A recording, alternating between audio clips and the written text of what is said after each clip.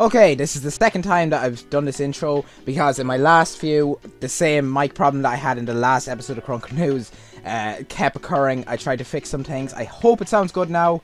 If you're hearing this, then this is obviously the correct way that it's supposed to be, the way that my mic is supposed to be set up. Anyway, enough of that baloney. I just want to get out of the way. A few of the things I said in the last video weren't actually completely true. Because of my lack of internet connection right now, I can only do the bare minimum research, so I'm very sorry about that. I addressed a lot of the issues in the pinned comment, and I also edited out portions of the last video. Regarding all of that, I try not to give you guys false news or anything. I even talked to Sidney about it. He said that everything that I said was alright. He's not annoyed or anything, so if he's not annoyed, you guys better not be annoyed, alright? Anyway, yeah, so I'm just going to be talking about a lot of things that I actually talked about in the most recent video, the one that I've uploaded before this, and except it actually has valid points this time, and a few new things. So anyway, let's just get right into the video. I'm editing this video now, and I just realised from looking through Twitter that it's actually Sidney's birthday tomorrow, at the time of me editing this, and I just want to say happy birthday, my dude. I'm ever so thankful for the game that you've created, and more importantly, all the support that you've actually given me during my time on YouTube. So I just want to get it out of the way. Thank you very much, Sidney, and happy birthday. I know you probably won't be watching this on your birthday, considering probably have better things to be doing than watching Krunker videos, but I love you, dude, and let's just continue back with the video. Now, this first piece of news is actually to do with FaZe Krunker, and more importantly, it's actually to do with a Twitter account that is associated with FaZe Krunker. If you actually look up the account, the first thing that pops out is official Krunker fan page for FaZe Clan.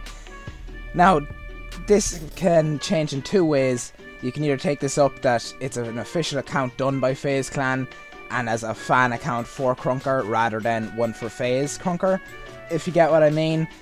Or you can just take it that it's a fan making this account. Now, straight off the bat, you think, alright, this account is definitely just a fan account. But judging from its tweets, I want to say it's more of a bait fan account. It is following 6 people. One of them isn't even Krunker, and neither is it FaZe. So, I don't know what that's about. And secondly, it isn't even followed by FaZe or anyone affiliated with FaZe. Now, the thing that really turns this into a controversial topic is the fact that its tweets are very, very strange, is the only way to put it. There are tweets that you'd expect from an actual FaZe affiliated account, but they're just not affiliated with FaZe. The one that got my attention the most is, should we pick up Eternity? Alright, now, if you don't know, Eternity is probably one of the best, or even maybe the best, OC player in Krunker. And this just stuck out really strange to me. I was thinking, why on earth are they putting this out if there are a fan account? Like, it just makes no sense to me. And they're also putting out, we need a hashtag editor to make us some Krunker videos and montages of the boys. Right? So this account it's very, very confusing on what they're trying to do. I've been keeping up to them as much as possible. I even DM'd them after they put out this editorial position inquiry. And I basically just sent them my YouTube channel saying inquiring about the editorial position. To that, they just seen it and they haven't replied since. Another person that I know has also done the same thing as me is Rufio. I asked him what's it about. He said the exact same thing happened to him. And I genuinely don't know. I just thought I'd update you guys on it, that if you guys are following this account and you think it's actually real, more than likely it's not. I'm sorry. But yeah, it's a weird thing. Let me know what your ideas of it are in the comments. I'm genuinely just confused and want to know more about this account. Don't even know who owns it yet. There's been a few theories that it's a dude called Fleck. Much more than that, I don't really know. But that's all for now anyway, to do with this topic. Now, the main piece of Krunker News for today is the piece that you're all probably clicking on this video for, is to do with the actual tick rate in Krunker. Alright, now this has been a massive discussion. This is what I was on about when I was saying that I edited out portions of the last video. I wasn't completely correct. Since then, I've done a lot of research into the topic. and I've finally come to some conclusive evidence about how it's ran. Now, I actually found out about a lot of this previous to a Reddit post being put up by one of the moderators regarding this topic, but I said I'd cover it anyway, just in case some of you guys are checking this video out that aren't coming from Reddit. Now, Sidney has talked about this in Krunker Bunker. Alright, that is put on the Reddit page. This is the screenshot that I'm showing you now is an exact copy of what is on the Krunker page.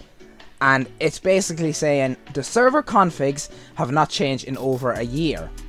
8 players max per game, 5 games per server, plus another 50 on custom games, which means 90 players on one shitty server.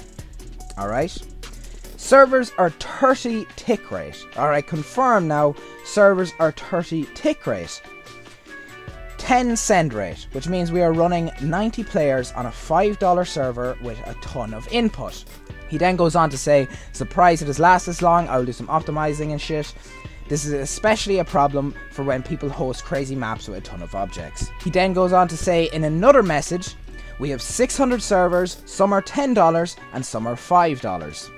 This is very important information for anyone, majority for the competitive community, which I know is majority of my viewer base for these. Tick rate is extremely important, and I know for competitive players, like I said, they're very concerned about the tick rate.